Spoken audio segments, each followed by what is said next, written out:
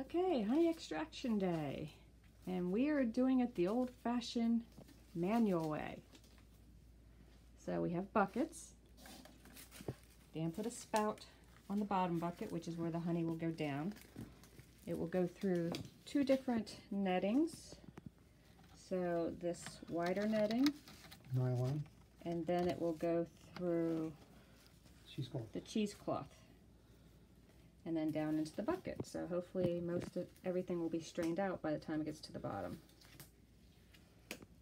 Dan says we look like we're set up for surgery.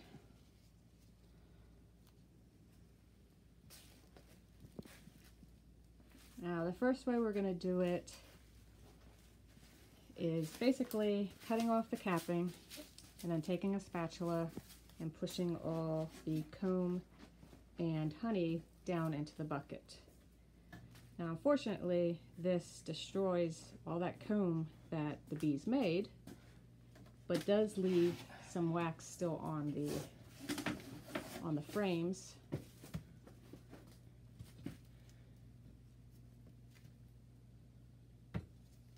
But then the bees have to rebuild all that comb. Dan is scraping first to open up the combs. These aren't filled, they're filled with honey but not capped. Right.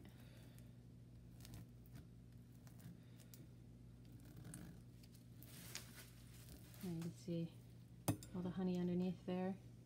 That will be scraped into the bucket.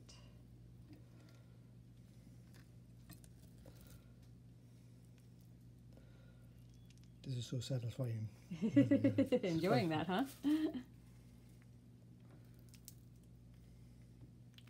See, so you really... So you're uncapping it with the scraper, not with the knife. Right now. Oh, I could just scrape it. You've... I was going to say, you've basically uncapped it.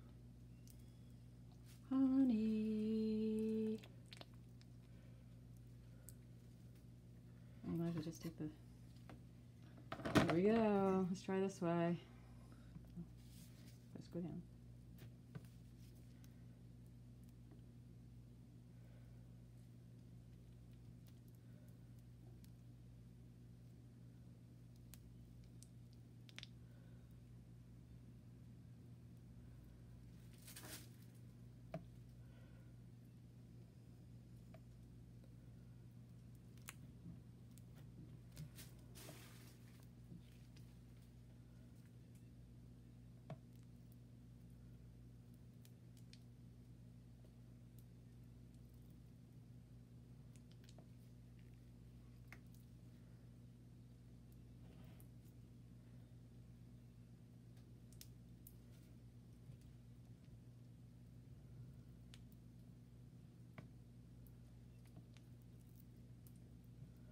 Well, there will be a bunch of wax in there too that you can either use to make candles, or you can melt it down and put it on your new frames so that it gives the bees a little bit of a head start, having extra wax on the frames when you put them into your hive. Yeah, it comes through cheesecloth.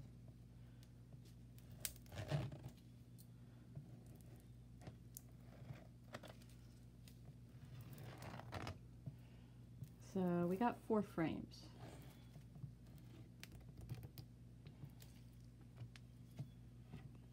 Now I'm hoping to keep a frame and try a little bit different of a way where you don't destroy all the honeycombs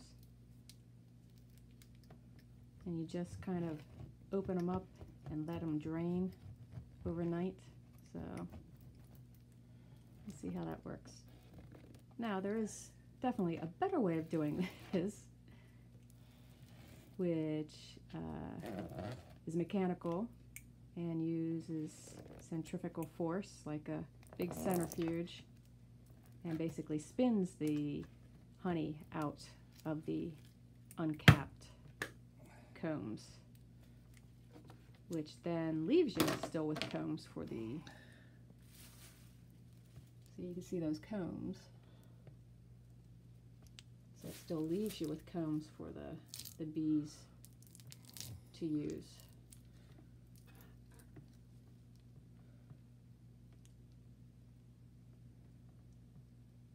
Now this is uncapping using the knife instead of the comb.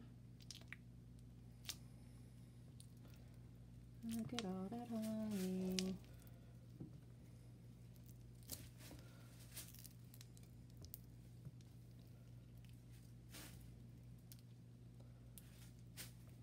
All right, don't move the knife.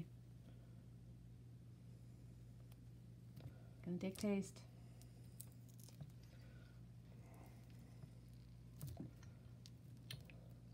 Tastes like honey. This tastes the best honey ever. Okay, it tastes like the best honey ever, except that I don't eat honey, so I can't really tell you too much of a difference.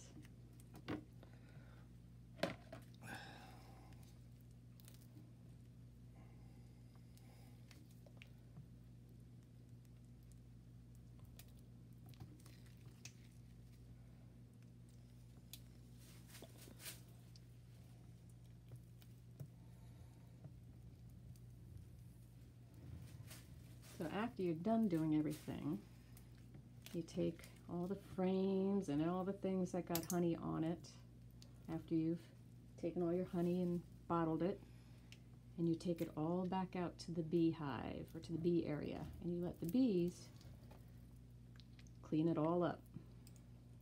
So all the cappings can go out, all the wax cappings, all the frames, all the buckets, all your tools, and they will take the honey back into the beehive for themselves. So nothing gets wasted.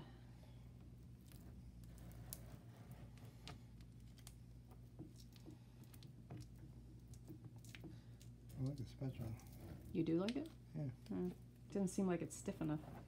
No, actually, it's pretty good. So I can go down to the foundation and not worry about ripping the foundation up.